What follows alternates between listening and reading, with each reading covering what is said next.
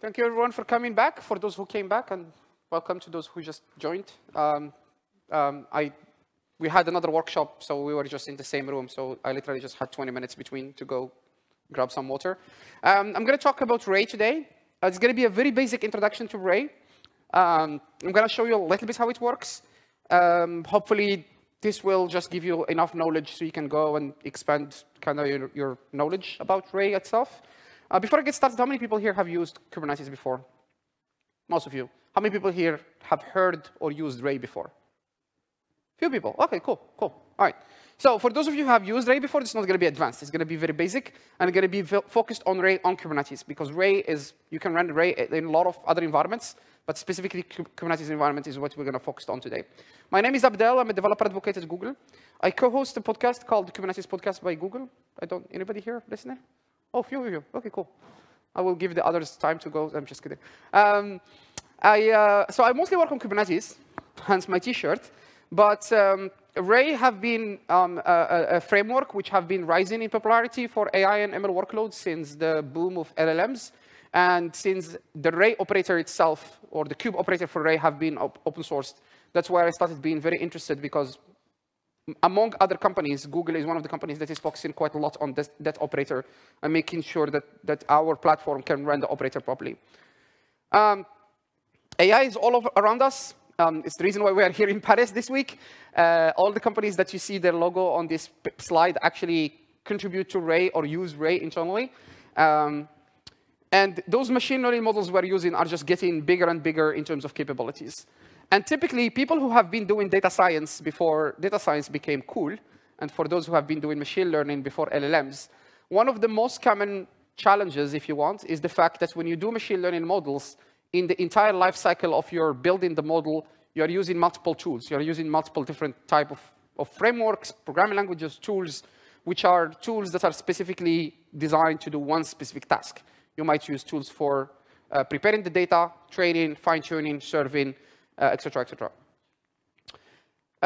Ray was introduced as a way to create a unified AI platform using one tool alone to do everything you need to do when you're building machine learning models. And it's based on a concept of a core and libraries, and then the integration toward infrastructure is up to the cloud providers to do. And I'm going to talk about that in a bit. So in Ray itself, you have the core part of it, which is the framework. It's written in Python. Then you have libraries, and you can see the list of the libraries here. You have Ray Data for data preparation, Ray Train for training, Ray Tune for tuning, and Ray Serve for serving. And so those libraries are split explicitly this way, so that even if you are using Ray to do the entire life cycle of your machine learning model, you can import the libraries based on what exactly you need to do, right? So if you're writing just training code, you don't need all the other libraries. You can just import the training library, right? And even it has a command line tool, a CLI, to be able to interface with Ray. It has an interface like a GUI, like a dashboard, to be able to monitor your jobs and look at the training and progress and logs and all this stuff. Then under the hood, because Ray is technically just a distributed machine learning framework, then once you write jobs in Ray and you need to run them, they need to run somewhere, right? And so that's essentially where the community draws the line, where they say the integration part that decides where Ray itself runs is up to the different cloud providers to do. And so today, there are integrations to be able to run Ray on just regular standard virtual machines on any cloud providers you want. I'm going to talk a little bit about the architecture of Ray in a bit. And then you can also run it on top of Kubernetes, which is what we're going to look at today. So it's an open source unified platform written in Python. It's meant for people who doesn't really have that much experience with distributed workloads. So it makes distributed workloads very easy. It handles orchestration. It handles scheduling, tolerance, auto-scaling, retries, all that stuff for you. And so that's essentially this like kind of three-layer split I talked about. There is the core libraries or the core framework. There is the Ray AI libraries. And then there is the cloud integrations. So the community maintains the two top layers. And then the bottom layer, it's up to each cloud provider, whatever you want to call it. So today, you can run Ray on Google Cloud. You can run it on Azure. You can run it on AWS, both on VMs and Kubernetes. And then you can also just run it on any random standard Kubernetes server somewhere, or Kubernetes cluster. So I talked about this concept of libraries. You have libraries for training, serving, fine-tuning, doing reinforcement learning, and serving the model itself. And the whole point is being a standard single tool that you could learn to do in the entire life cycle of machine learning, and then use it also to run your workloads. So here is a very simple example. These are just 2 random Python libraries for those people who write Python code. Basically, you just add an annotation called @ray.remote, and that turns those functions into what Ray called tasks. So once you annotate the functions this way, and you use Python to run the library, if you have a local Ray cluster, then your functions will be executed remotely on the cluster. They will not be executed locally, right? So this is just a very simple example. This is one of my favorite things about Ray, is the fact that you can actually call a function that call functions. This is just an example where I have a function called read_array, and then a function that is called add. So I can instantiate read_array to read one file. I can instantiate a second one to add in a second file. And then I can just call the add.remote function and put as 2 inputs the variables, which are the 2 functions before. And if you write code this way, Ray will know that this function, ID1 and ID2, has to be executed first. So it will execute this first function, execute the second one, and then the output of these 2 will be sent to the add.remote function to be able to execute that one. And so this is an example of how distributed workloads work. So if you have a Ray cluster, those ID1 and ID2 could be distributed into different nodes and executed on 2 separate nodes, right? And this is a very typical machine learning problem where you have to read very, very long files, so like load a lot of data from a file. So you can just parallelize those computations across multiple nodes. Then if you have Python classes and you annotate them, they are called actors. It's just terminology that Ray uses. So this is just for you to, if you go look at the dashboards later and you look at an actor, you know that the actor is basically just a Python class, and that a task is just a Python function. One of the things you could do also is you could add some inputs to the Ray remote annotation. This is an example where I can say, I want to run this function, but I want to run it with a GPU. So I want to run it with one single GPU as an input. And this will essentially prompt the framework to schedule the workload on top of a node that has a GPU available. And I'm going to talk about some examples later. So this is the Ray architecture. If you look at it, it will look slightly similar to how Kubernetes works, in the sense that in Ray world, it's called a Raylet. And in Kubernetes world, it's called a kubelet. So a Raylet is essentially a component that runs on top of a worker node that connects to the control plane of Ray, which Ray called head node. So head node is literally just a control plane. That's where the API that you talk to be able to execute the workloads runs. That's what runs the scheduler. That's what runs the orchestrator and all these components. And then on the nodes, you will have a scheduler, and you will have a Raylet, which talks to the head node and receives job requests and executes them. And then there is a component called the GCS, which is a global control store. That's essentially if you are running a calculation and you need to connect to a remote blob store to be able to download data, the GCS has all this integration. So it uses Fuse, if you're familiar with the concept of Fuse. So Fuse is a driver, a Linux driver, that allows you to mount a blob store to a Linux node and make it look like a file system. So if you are using something like S3 or AWS, Google Cloud Storage or Azure Blob Store, you can use Fuse as a driver to mount a bucket into a node, so you can access the files in the node like you're accessing them in a file system. And GCS, or the Global Control Store in Ray, has integration with Fuse. So you could just literally write a function. The Ray will schedule the function on one of the node, and it will use the local object store to mount that bucket, so you can download the data and do all the processing that you need to do on it.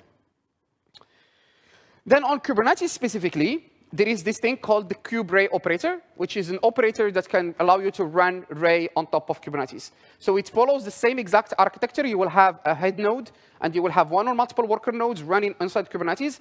It's just they run as a pod instead of running as a node, right? And inside that pod, you have all the containers of those components, so the Raylet, the GCS, and all that stuff running inside the pod. And then you have the API exposed to you via Kubernetes service, and you can just talk to it. And I'm going to show you an example later. And this way, actually, with the kube-ray operator, one of the cool things what I like is it makes it super portable. Because Ray itself, or the kube-ray operator, is written as a Kubernetes operator. So you can just download it and install it on any Kubernetes cluster you want. It doesn't really matter if you're running on top of AWS, GCP, Azure, your own Kubernetes environment. And what the kube operator does, or one of the things that kube operator does, is that it allows you to use Ray as a framework to write that high-level code, and then translates all those into underlying Kubernetes objects, right? So if you're running a job with Ray, then that will create an object called job in Kubernetes, because the Kubernetes API has an object called job. So you would use Ray to write your code, and then the operator will translate that into Kubernetes objects. Because Kubernetes itself is just a resource orchestrator, there are two types of orchestrations happening when you run Ray on top of the jobs. The first layer of orchestration, when you run Ray on top of Kubernetes, the first layer of orchestration is essentially running the head node and running the worker nodes on top of Kubernetes as various jobs. And essentially, Kubernetes will be in charge for scaling up and scaling down the Ray cluster, which runs on top of Kubernetes. And then the jobs that you are running, or the workloads you're running, will be orchestrated by Ray itself, right? Then there is these three different components. They are basically just CRDs, custom resource definitions, that Ray has. So one of them is called the Ray cluster, which allows you to just run a cluster. So those like architecture I showed, the head node and worker nodes, you create a Ray cluster, and that translates into running one head node and multiple worker nodes, but they just run as pods inside Kubernetes. Then you have something called the Ray job, which allows you to basically run a job on top of Kubernetes. And then you have something called the Ray service, and that's what allows you to serve a model. So once you train the model and you need to serve it, you create just a simple Ray service, and that will run a pod with the serving server, the model on top of it, and present an API to you, right? And the other thing also to keep in mind is because Kubernetes as a resource orchestrator can be used in various ways, and one of those ways is you can basically tell Kubernetes, please schedule this thing for me, and then run it on top of a node that has an H100 GPU or a T100 GPU. Then you can basically just use the concept of Ray cluster to run a cluster, and then run it on top of nodes that have GPUs. And then once you use Ray itself to run your workloads, then they will run on top of a node which already has the GPU in it. Make sense? All right. So why Kubernetes specifically? Well, because you can do a lot of fine-tuning and scaling of Ray using the Kubernetes concept. So let me show you a very simple example here. OK, let me try to not show you my Twitter and show you actually Ray itself. OK, so I have a very simple Kubernetes, Ray cluster here. Well, I have a Kubernetes cluster running Ray. So if I do kubectl get pods in the proper namespace, you can see there that I have the three bottom pods. So I have a kube operator, which is the actual operator. Then I have a kube head node, and then a worker node, right? And so these are created through an object called Ray cluster. So if I do Ray cluster in that namespace, then I have this object here. I can actually, if you're familiar with Kubernetes, you can basically guess where I'm going with this. I can just edit that object, and I can do something like maybe scale it up. So let's see. So you can already see here that I have already said I want 4 GB of ephemeral storage. I want 2 GB of memory for my worker nodes. And I think somewhere there's like some just environment variables to expose like Ray itself, expose Grafana, expose Prometheus, expose a bunch of things. I have my resource requested limits, like typical Kubernetes stuff. I have, so each pod will run 4 GB. So this is the head node. It runs in a node that has 8 GB of memory. And then if I scroll down somewhere to, it's a pretty long object. This is worker node. You can see here, for example, I have only 1 replica. So just for the sake of this exercise, I'm going to switch this to 3. And if I scroll down a little bit more, yeah, then it's like more objects. And I can see, OK, so my replicas run on top of 32 GB of memory. So each of the nodes, the worker nodes themselves, they have 32 GB of memory. So if I do this, WQ, and that should just So if I do this, I will have 2 more nodes coming. And you can see that inside each of node, there are like 3 different containers, right? So one container is the Raylet, one container is the global storage, and the third container is just the worker process. Or I think there's some monitoring stuff in there, like Fluent, either Fluent, Bit, or Prometheus, Grafana. But anyway, it doesn't matter. So pretty simple, standard stuff. So you would use Kubernetes to orchestrate the Ray cluster itself. And then once Ray is running, then you can use Ray and the Ray API to run your workloads, right? So I can show you an example of how that would look like. Ray exposes quite a lot of APIs with quite a lot of ports, but the most important one is port 8265, which exposes the control plane. So once you have that exposed, you will have a dashboard that looks like this. So this is the dashboard of my cluster. So I can go here. I can look at the cluster. You can see that it's already, if I get my screen back, it has like the one head node and one worker cluster here. And the other ones are not there yet. They're coming. They haven't been provisioned yet, right? And what I can do, once I have that running, I can just use, so there is a command line called Ray, literally, which I downloaded already. And I can basically submit jobs to Ray multiple ways. I could write Python code, annotate it with the @.ray remote, and then just execute that, and that will be executed on top of Ray. But then I can also just use the client, Ray client, to run a job, and that's something that looks like this. Ray job submit. So for example, this is, I want to submit in a job. I'm using as an address localhost 8265, so that's the port forward I have. And then I'm just literally sending code. So I'm executing import Ray, ray.init, and then print this like a function called ray.clusterResources, which will print basically information about the Ray cluster itself. This is just a very stupid example, but just to show you. So my job have been successfully. I get logs back, by the way. So this is the output of that function that I executed. And then I can go back here, go into jobs, and then I can see, OK, I have the job here. I can see the output of the job. I can see the logs, and I can see like whether it was successful, not successful, and they can do a bunch of things. There is also like a CPU flame graph, so I can see how the CPU consumption have been going, and a bunch of other things. So yeah, so very, very, very simple. If I would have a model serving, then I can have a Ray, like in this tab, I will be able to see what my model is, how it's performing, and I see a lot of metrics about how my model is doing. So yeah, so basically the TLDR is that with Kubernetes, you are able to orchestrate the Ray cluster itself, and then on top of that, you use Ray itself to run the workload or to write the code for the workload that you're trying to do. It takes advantage of a lot of these built-in orchestration and scheduling mechanisms in Kubernetes. So if you need a GPU, if you need a TPU, if you need accelerators, if you need anything, you could just use that, like tell Kubernetes to give you like a node with a GPU or a TPU or something. And if you're running on top of a cloud provider that offers this concept of spot VMs, I don't know if you know what spot VMs are, but if you don't know, spot VMs are just VMs that is typically a cloud provider's spare capacity that they sell to you for cheaper. So instead of paying a full-fledged VM, you get like a VM for like 80% discount, but you only have it for 24 hours, and then the cloud provider takes it back. And if there is still if there is still availability in the region, you might be able to just claim another one, right?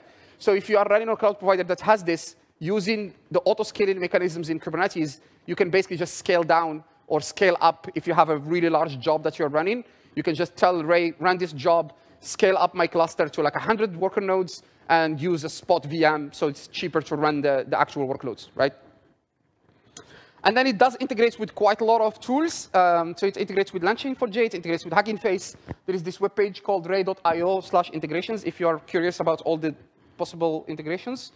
I'm just being mindful of the time, so I don't go over time. And yes, by using it on top of Kubernetes, you can more or less achieve this right once run anywhere, just because Kubernetes, like Ray, or the Ray operator was designed to run on any Kubernetes cluster. So any Kubernetes compatible API will be able to run your Ray cluster in there. We do have an example. I will share the GitHub repository later, but there is an example where we are using Ray to serve a fine-tuned Llama 2 model on top of Kubernetes, and then using Gradio, which is just an interface to have like a chat interface. So there is like a full example with Terraform that you can basically deploy a Kubernetes cluster, deploy Ray, run the model, deploy Gradio, and then load the interface so you can chat with it. And it uses LangChain. If you don't know, LangChain is just an open source framework for integrating with LLMs. It's written in Python, and it's basically, it's a framework that was created in such a way that when you are a developer and you need to integrate with an LLM, there are a bunch of tasks that you need to do regardless of which LLM provider you are using. So LangChain for J provides these core tasks or core functions, and then it has integration with literally most of the available LLMs. So it integrates with OpenAI, it integrates with Llama, it integrates with Hugging Face, it integrates with a lot of other providers. To give you an example, just to be more concrete, one common thing you need to do if you're a developer, so imagine you are writing an application that people can upload the PDF file and then get a resume of that PDF file. One task you need to do is extract the text from the PDF file. So there is a function in LangChain which literally you input a PDF file and then it gives you back text. And there is also another framework called LangChain for J, which is a Java version. So this one is in Python, and then LangChain for J is in Java. Anyway, just a little bit of bantering about LangChain for J. Thank you. That's all I have. I have, I think, a few minutes if you have any questions for me.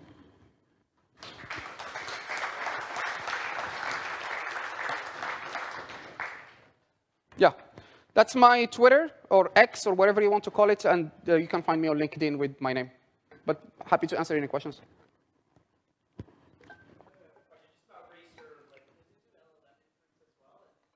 Yeah, it's literally an LLM inference server. I actually have probably an example.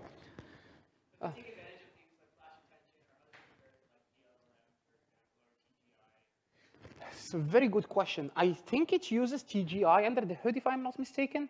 So it's by default TGI, but I think you can customize it to run any other inference server you want.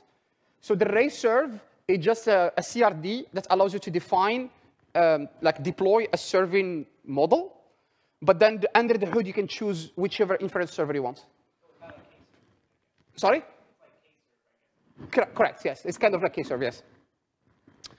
I think I had an example here of a YAML file, which is like a Ray serve, but I think doing this live and trying to find it would not probably be a good idea. So if you have any other questions, please let me know. Yeah, I don't think I will be able to find it with this. OK, but it's somewhere. There's an example. I can find it later for you if you want. Yes? Yes, there's a question? Ah, I thought, yes?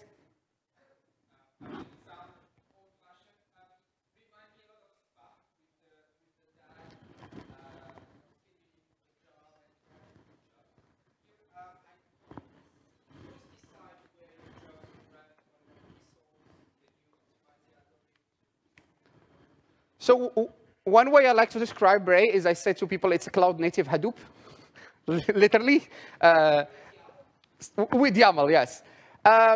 So, like, I mean, Ray, the core library of Ray has the scheduling logic. So it is basically up to Ray to decide where the jobs will run, depending on which worker node is available, but also depending on which constraints you give the job when you're running it. So if you say, I want a GPU, it will literally go run it on a node with a GPU, right? So that's why I said Ray is the orchestration layer for workloads. And then Kubernetes is the orchestration layer for the Ray cluster itself, right?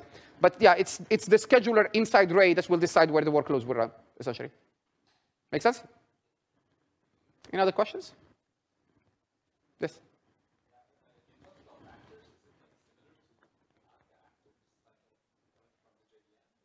No, just like a terminology. Just Ray decided to call them actors.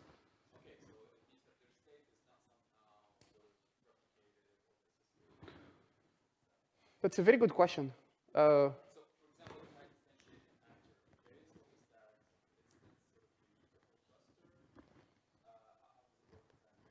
If you would instantiate an actor, that would be just an instance. You can instantiate multiple actors. So you can run multiple replicas of the same actors if you have to act on different types of data. But I'm not very familiar with the Java side of things, so I cannot compare them. So that's why. In terms of persistent, the state of the actor itself is not persistent, But if you have data that you're acting on, then you can persist that after the execution, right?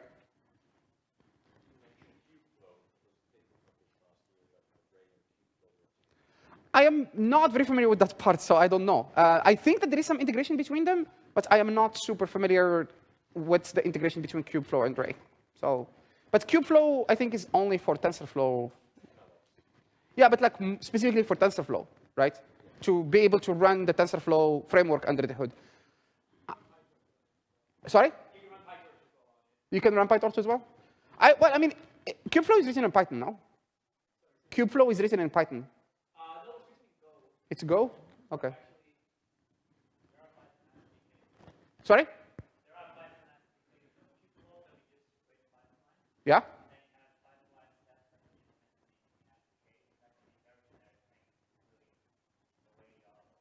So you could potentially use Kubeflow to write a pipeline that runs on top of Ray, essentially. That's what you're saying. Or the other way. I have no idea. Sorry. I could probably look it up. There was another question here in the front. No? OK, well, thank you very much. Thanks for coming to my talk.